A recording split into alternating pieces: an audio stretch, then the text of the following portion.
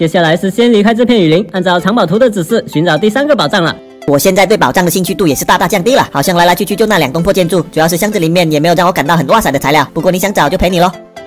就在这里了，这次地面的土块颜色跟周围一样的，不过照样有一圈摆放的很有造型的尖锐石头，中间依旧是一朵彼岸花。那这次要不要用雷神之锤锤爆整个地面啊？还是按照正常挖掘下去就行了？好像也没啥神秘感了，就不用雷神之锤弄破玻璃透视里面的情况了，直接敲下去拿完东西就走人了。那就开掉吧，我只希望箱子里面的东西能好一点就行了。哎呀，有狐狸偷袭我，看我不把你们宰了拿来炖汤喝！大哥，你用雷神之锤打他们，又把地面给击穿了，又到处都是透明玻璃了。你可以用细率怼他们呢，就不会吹到地面了。对哦，都忘了还有这个技能呢。吓死我了，直接掉下来了。原来只要敲掉表层的土块，第2层就是碎石堆了。大伙都知道，踩到就碎啦。也没见得把你给摔惨了呀。开玩笑，那连我双手插兜，直接掉进臭水沟都安然无恙，这个更不在话下了。这下面的结构跟之前那个差不多，绕下来应该就能找到箱子了。你可以休息了，拿材料这种粗重活让我来就行。不会吧，又是垃圾材料？这些宝藏有时确实挺不诚意的，至少来个乌金作为安慰奖也行啊。你又喝多了吧？理想很丰满，现实很骨感，有个钛合金我也不至于这么嫌弃。走吧走吧，删除宝藏还浪费了咱们不少时间，我都忘记咱们接下来的目标是啥了。寻找火山打地星人，制作附魔台。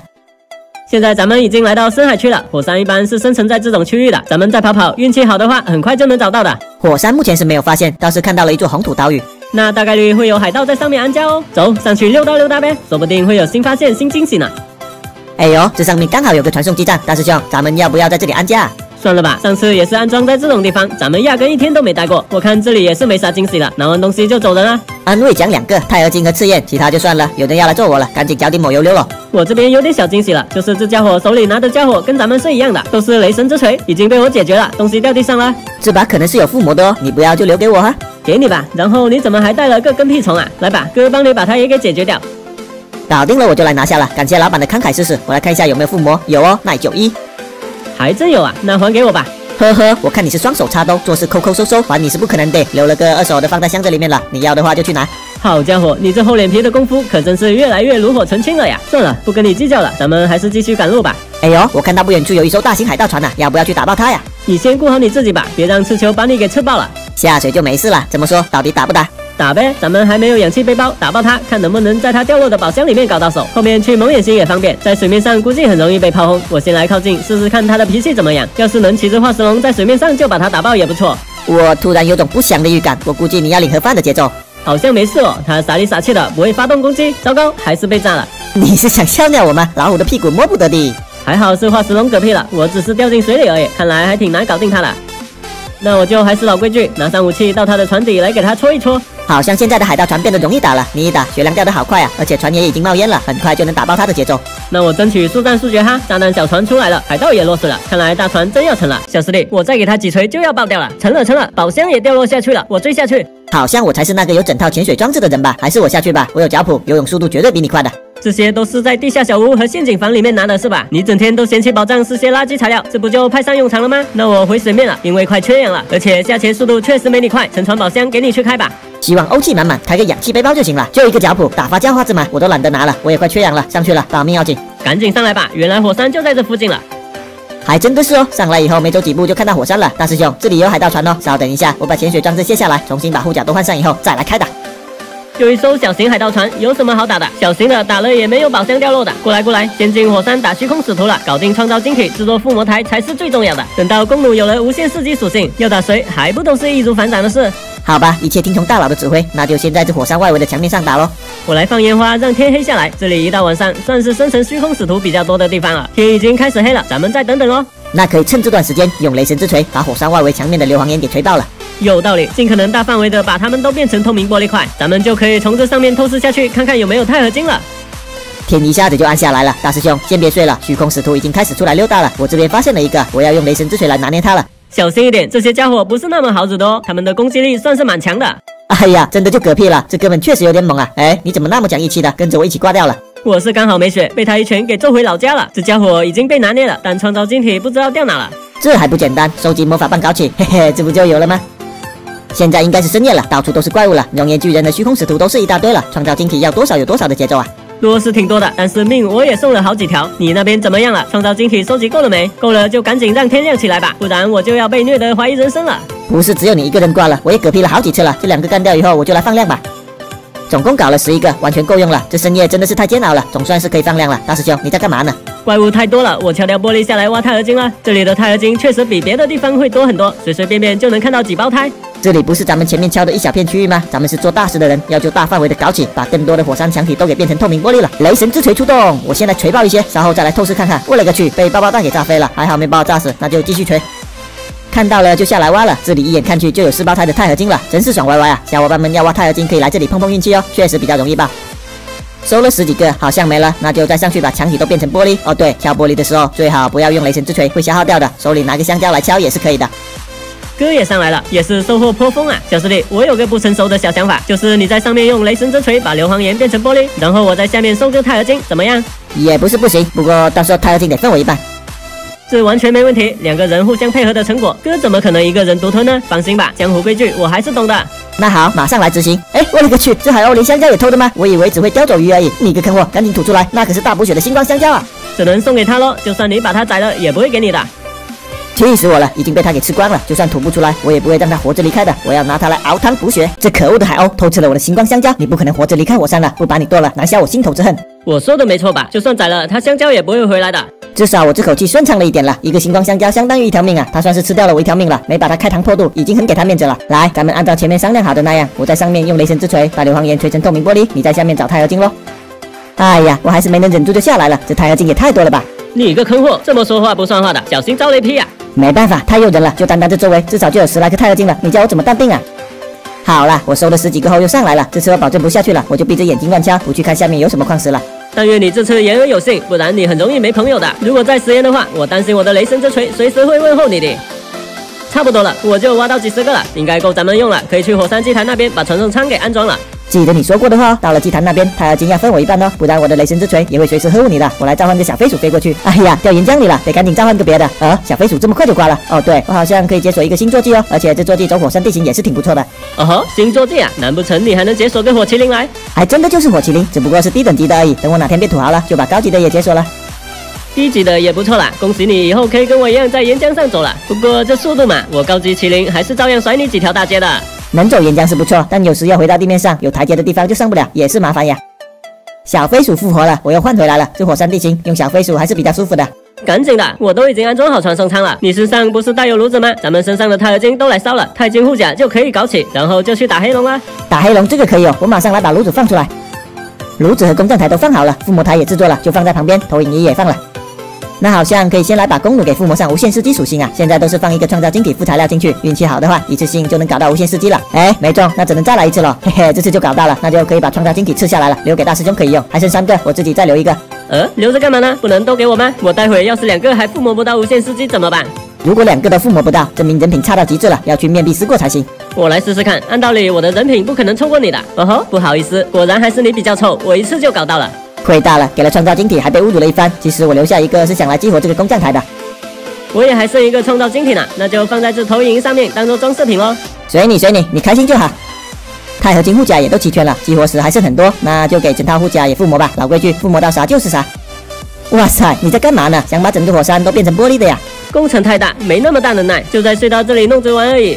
那你慢慢弄，我拿上土块，准备来把神圣树种子给种了。学你上次那样，还是种在这祭坛最中间的位置。上次种了以后，感觉还不错，不仅祭坛装饰了一下，而且靠着周围的地形，很容易爬上树去采摘神圣果实。敲掉这个灯，然后把土块放进去。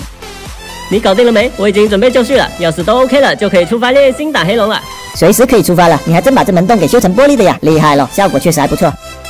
哦对，升级元件在我身上呢，我来把传送舱升为2级的。大佬，还是你先出发吧。那好，我先过去，咱们练新剑。现在咱们都是全套武装的，估计黑龙见到咱们都得嘶嘶发抖啊！小伙伴们有没有什么好方法可以无伤干掉黑龙的呢？这一期准备出发练新打远古黑龙了，弓弩已经是附魔上无限世纪属性的了，拿捏黑龙应该游刃有余。就是不知道小伙伴们有没有无伤打败黑龙的方法呢？有的话记得告诉我呀。你也太瞧得起自己了吧！就你那渣渣的技术，还想无伤干掉黑龙？能不挂掉就应该偷笑了。现在再看地图，找找黑龙的老巢在哪个方位？确定了，往西的方向。好嘞，要去到龙岛，最好的坐骑我觉得还是小飞鼠，只要不掉落到下面，飞在这最高层，其实很容易就找到黑龙的。大哥，你过来后没有把传送舱收了吗？那麻烦你回去收一下哈。好家伙，又被大师兄摆了一道，看来又是他先到龙岛了。以后过来第一件事一定要记得把这2级传送舱收了，因为把这东西移到龙岛那边，后面我们想打2龙3龙都会比较方便。小师弟，你赶紧的呀，哥已经到达龙岛了。你个二货，要不是得回来拿这东西，我也早就到了。烈焰断剑必须我去拔了。来了，这次距离不是很远，轻松抵达。看来你还算识趣，连断剑有留给帅气的人来吧。你想太多了，我主要是不想一个人打黑龙，有你来帮忙送人头，我的危险系数就会降低很多的。别唧唧歪歪的，他已经出来了，赶紧怼吧。他好像对你一见钟情哦，直接冲着你飞过去了。我勒个去，我的坐骑都还没召唤出来，跑不过他呀！黑龙大哥，你不用这么热情的呀！哎，被他轻轻爱护了一下就嗝屁了，还把我弄到岩浆里面洗澡了。他对我倒是爱理不理的，那我就多送他几件，让他注意到我的存在。终于发现我了，立马发动火球来了个下马威呀！哎呀呀，我也掉进岩浆里了，还好有站脚的地方，小屁股被烧了一下而已。他炸完你又来炸我了，不过鸽子车溜得比较快，只小样的爆炸火球对我没啥威胁。就他那小破球，对我也是起不了多大的作用的。我勒个去，说他是小破球还生气的节奏，直接想来咬我啊！哎呀呀，我的小飞鼠被烧着了，原来是下来放火啊！好吧，小飞鼠英勇牺牲了，这老铁又朝着我飞过来了，看来我的火麒麟得派上用场了。这哥们好像是朝着我飞来的吧？糟糕，我坐骑还没召唤出来，哎呀，又被爱护到了。大哥，你是来搞笑的吗？战斗都还没有怎么打响，你就已经送了2次人头了。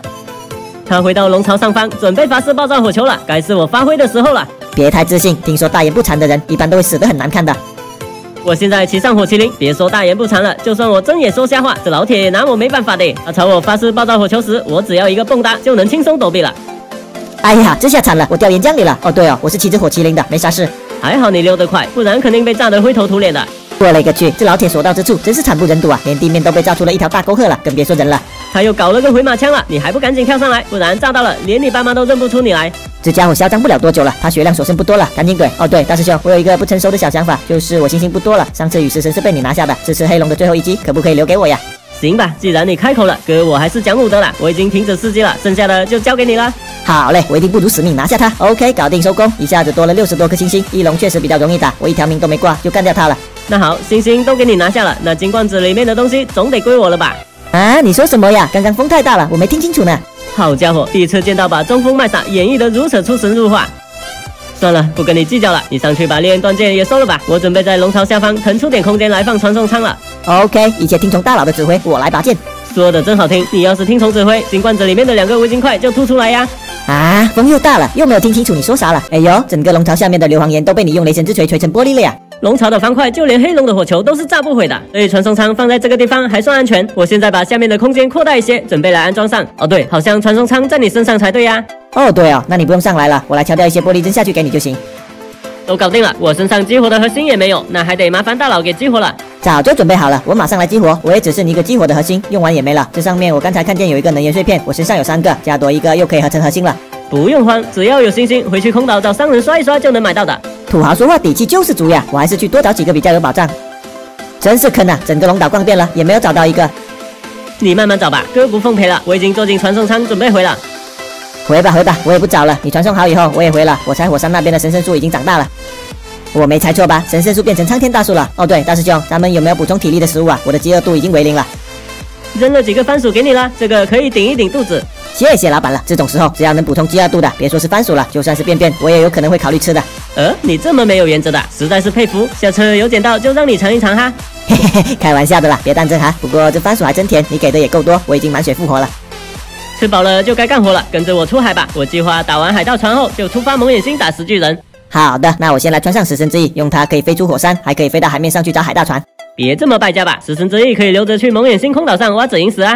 也对哦，那飞出火山我就脱下来吧。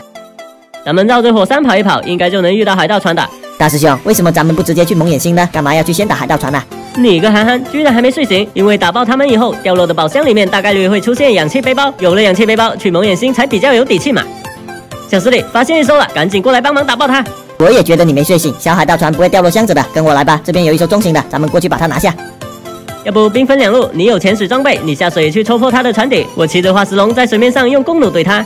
你倒是挺会安排的，我已经下水了，先来把护甲脱掉，换上潜水装备了。我勒个去，靠它太近，被它投喂炮弹了，这火力还是挺猛的。哎呀，我跟化石龙同时入土为安了。你真是干啥啥不行，吃饭第一名啊！靠你是靠不住的了，还是我自己来吧，看我的雷神之锤快速的把它锤爆。化石龙还没复活，我也只能跟你一样跑船底来戳一戳了。那刚好，你打吧，我快缺氧了，游出水面呼吸一下新鲜空气。船上已经着火的了，你加油哈！我准备靠近坐等宝箱出来了。爆掉了，海盗掉水里面了，你有脚蹼，你下去吧。好嘞，我已经看到正在下沉的宝箱了，马上追踪下去。第一个氧气背包到手了，虽然刚刚缺氧挂了一条命，但是这比去收集材料制作氧气面罩划算多了。我发现一到天黑，这深海区到处有海盗船生成啊。哎，这里有海灵守卫哦，那这名沉船也在这哦，大师兄要不要下去呢？你看海灵守卫这么凶猛，我又啥潜水装备都没有，要下去送人头吗？算了，稍后再来。这边有大型海盗船回收中型的，继承他们掉落的宝箱也是有激励出潜水装置的，我得搞一套才敢下去探索沉船。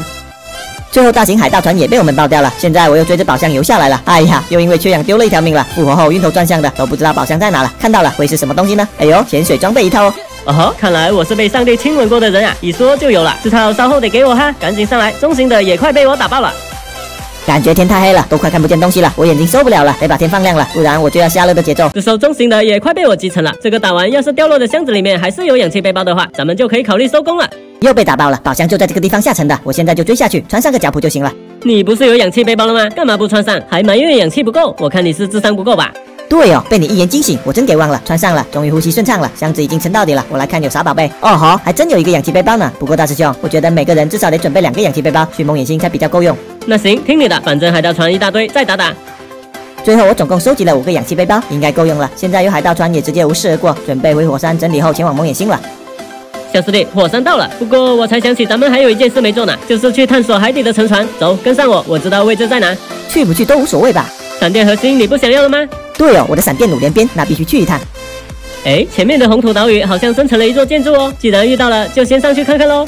这个看着很眼熟啊，好像就是那个头上戴着珊瑚帽子的海岛商人的家。是哦，不过来都来了，我来看看他家里有什么可以搜刮的。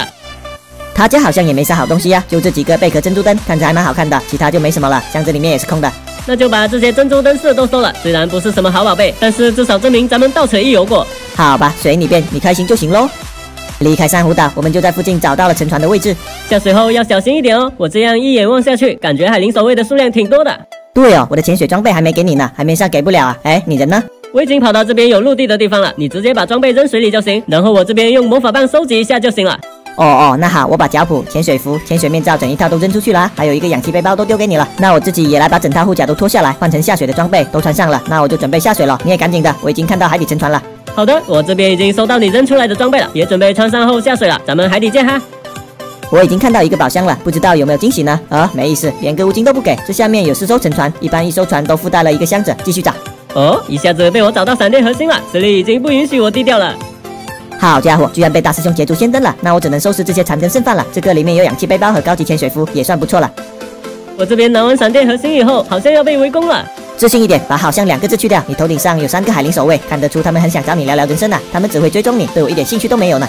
我勒个去，开始怼我了，一招毙命啊！糟糕，你挂了，那他们就对我有兴趣了。现在追踪的人就是我了。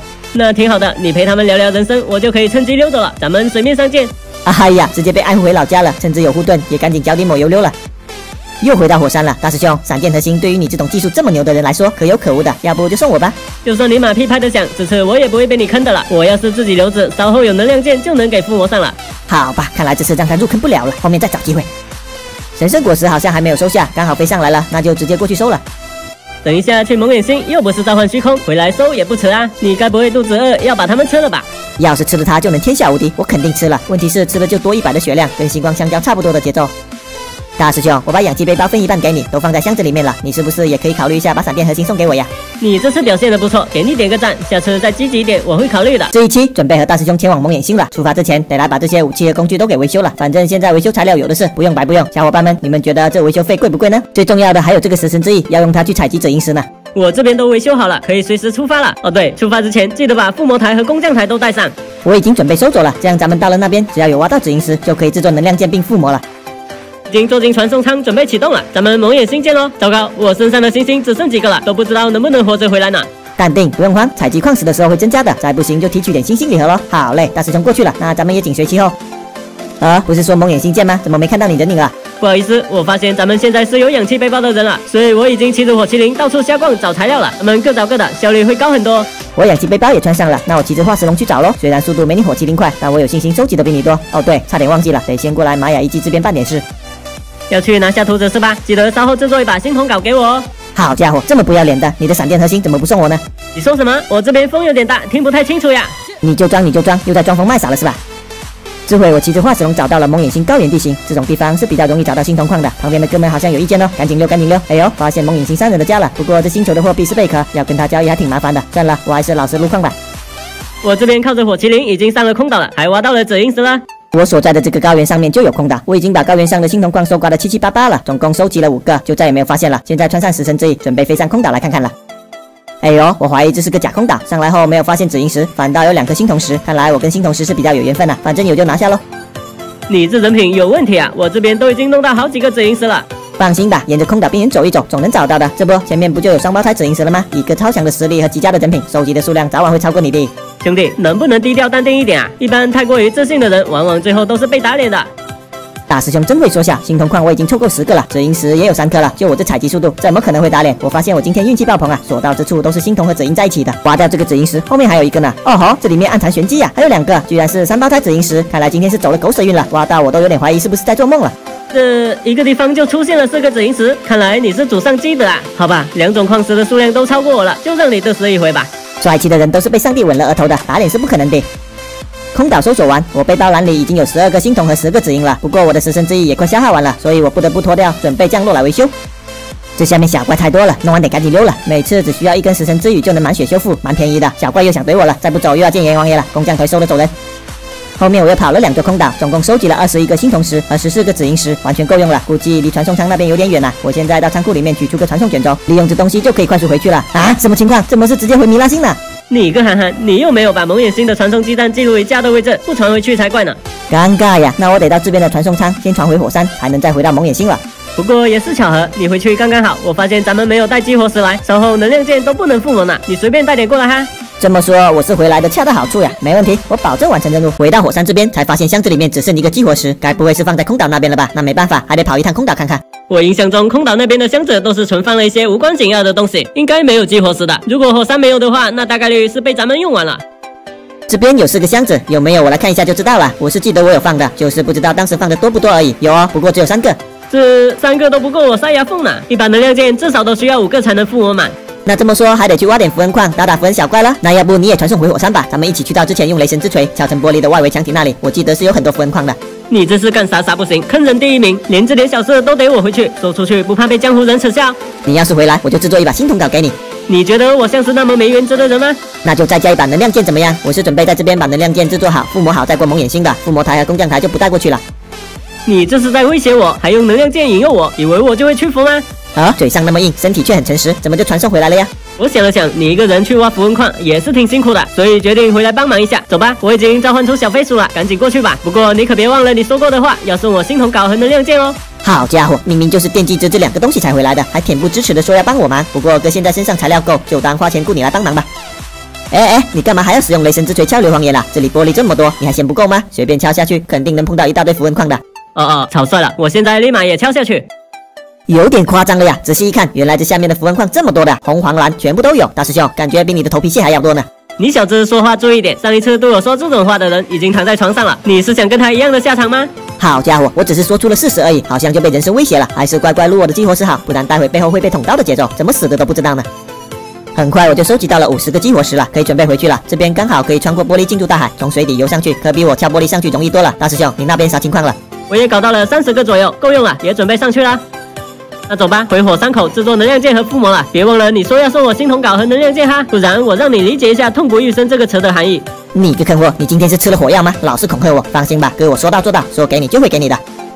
好嘞，现在马上来制作能量剑了，还得先制作几根黄铜棍，再把乌金块给分解成乌金锭，然后就可以搞出2把能量剑来了。大师兄，来送你一把。话说你有没有意思把闪电核心给我呀？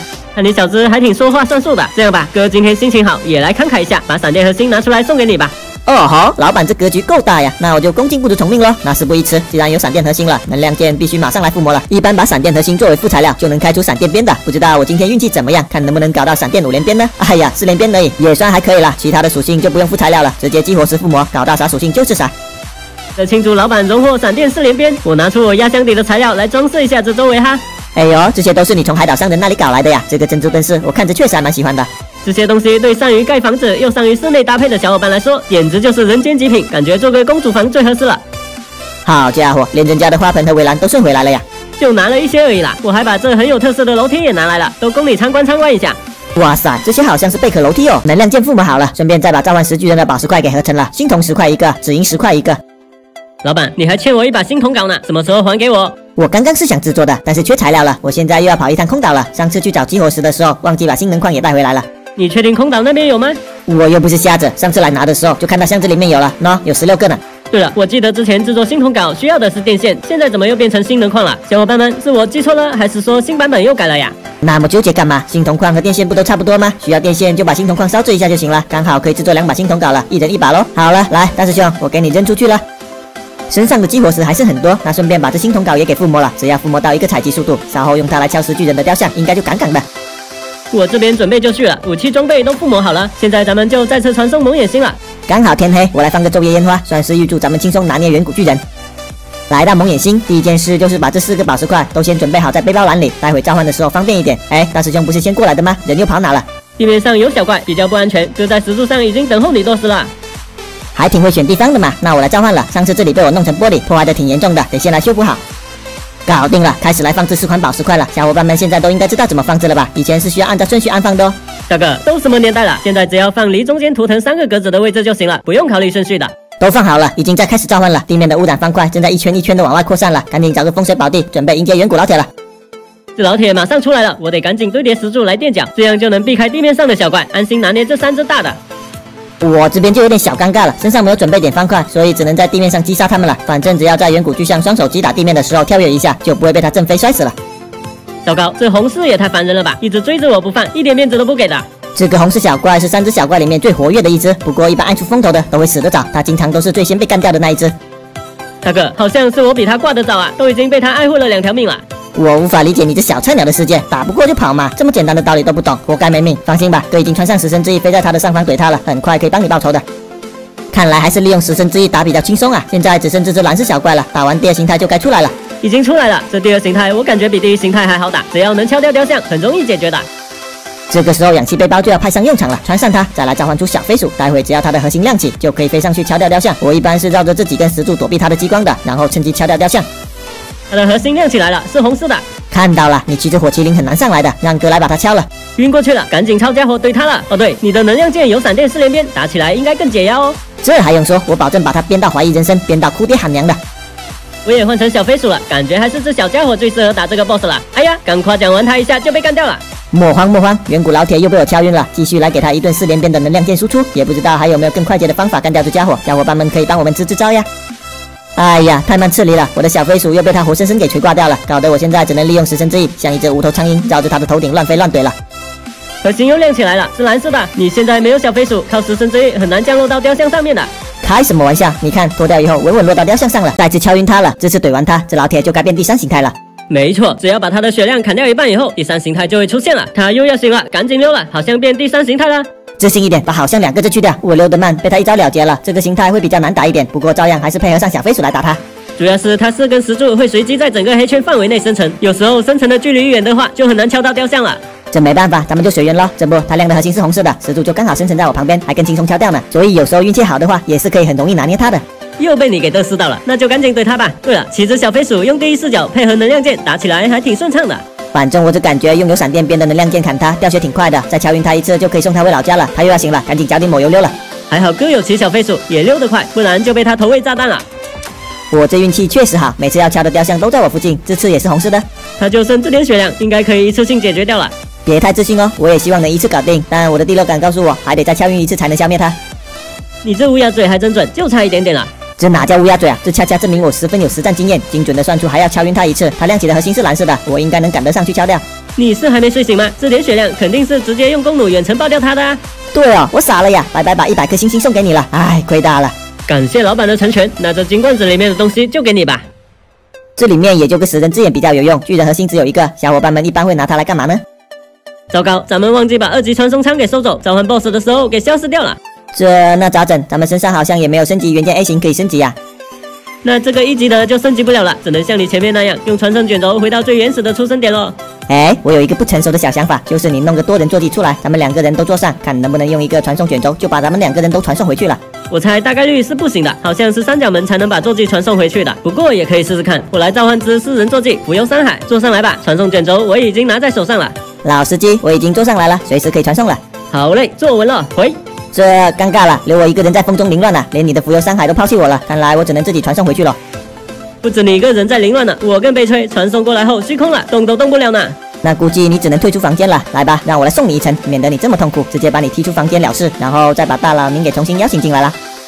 现在只能靠这边的1级传送舱回到火山那边了，好像回去以后就可以直接打虚空了。没错，3大生物咱们都已经凑齐了，随时可以召唤它。那好，回去整理和维修一下武器装备就开打。回到火山，第一件事肯定是把3大生物给准备好，然后就是该维修的都来维修了。食神之翼消耗还挺大的，待会打虚空也还用得到，反正材料有的是，虽然公弩消耗不多，但也给维修了。我吃点番薯，补充点能量后就可以开打了。哎，你刚扔了什么给我？哦，巨人核心啊，就一个都不够塞牙缝，给我也没啥用。要是数量多，就还可以玩一下激光网。那算了，我还以为你能玩出点花样来呢。准备好哦，我现在就把3大生物放到祭台上，召唤出虚空。你确定你这样能召唤得出来吗？在此立铁为证，要是能召唤出来，我直播吃粑粑。哦好，那你吃定了啊？还真的就不行了，这么邪乎的吗？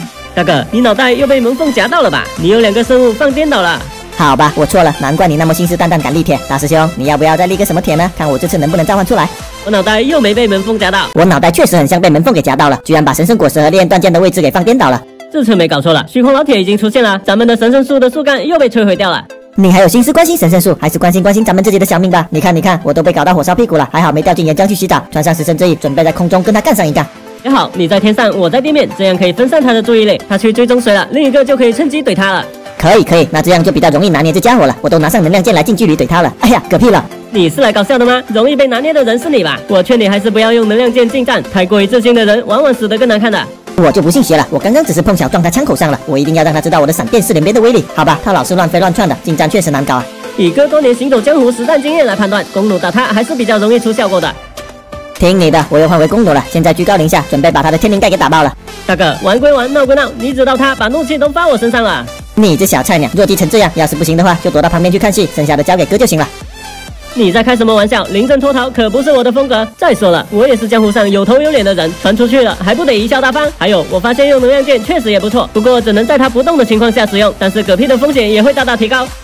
一个不留神就不知道这家伙跑哪了。主要是你穿着食神之翼比较晃眼，这家伙就在这边，就剩一丢丢血量了，很快就可以把他安抚回老家了。哦吼，倒下了，那可以收工走人了。第二形态已经生成在火山外围了，咱们乘胜追击，去把它也灭了。得稍等一会，我公弩好像消耗量挺大的，得去维修好再过去了。反正现在材料一大把。你真是懒人屎尿多呀！赶紧的，我放了个昼夜烟花，让天亮起来先。来，再给你点食物，补充点体力吧。哎呦，老板居然知道我饥饿度为0了，确实得填饱肚子了，打怪才精神嘛。我的饥饿度也所剩不多了，也来把身上这2盘美味的食物都吃了。咱们可以边走边吃，这样才不会浪费时间。哎呦，难得见到你这么积极的，那你去打头阵，我飞在天上紧跟着你。今天这个地形还不错的样子哦 ，BOSS 的周围都没有岩浆。是哦，你不说我还没有察觉呢，那就容易靠近他了。能量剑可以搞起哦。想靠近他不是那么容易的，他的拳头会锤死我的。哎呀，还没说完就入土为安了。对哦，我又有一个不成熟的小想法，可以先把他脚下的方块用雷神之锤敲成透明玻璃，然后还是跑到地下去怼他呀。你这小脑瓜开窍了，这个主意不错，我马上来敲，尽量把他附近的方块都敲了，也不知道敲的过程还要被拿捏多少条命呢。你这工作效率不行呀，这么龟速的我都看不下去了，得下来帮忙敲了，勇敢一点，只要走位风骚一点，大概率不会嗝屁的。好了，差不多可以下去了，跑到下面，再透过玻璃就能轻松找到他的位置了，待会就能去他的正下方怼他了。我已经很靠近他了，在这个地方可以用弓弩怼他，他锤了好久都锤不到我，真是爽歪歪。这里就完全是他的正下方了，看我的闪电4连鞭，就喜欢这种他看我不顺眼又干不掉我的场景。本来黑龙被他召唤出来了，你要是不跑，看他干不干掉你。你当我是傻吗？肯定是脚底抹油溜之大吉啊！你上来了没？他好像对我不感兴趣哦，要去找你喽。糟糕，我被虚空召唤出来的虚空使徒给缠住了，跑不了了啊！哎呀，被头位爆炸火球了。小菜鸟，赶紧溜呀，不然还会继续被炸的。我在这边打雷，看能不能把他给吸引过来。后面等黑龙撤了以后，我又跑回到这老铁的正下方戳他脚底。目前这种打法确实是最轻松的。这么快就被你安抚回老家啦？小菜一碟的事啦，不好意思，星星被我收下了。这个时候得放个昼夜烟花来庆祝一下，顺便让天亮起来。最后来收下这个金罐子里面的东西，咱们就结束这个地图的生存了。地图我会上传，小伙伴们喜欢的话可以去下载玩一玩哦。下个地图我会弄个更好玩的玩法，小伙伴们到时记得来捧场收看哈。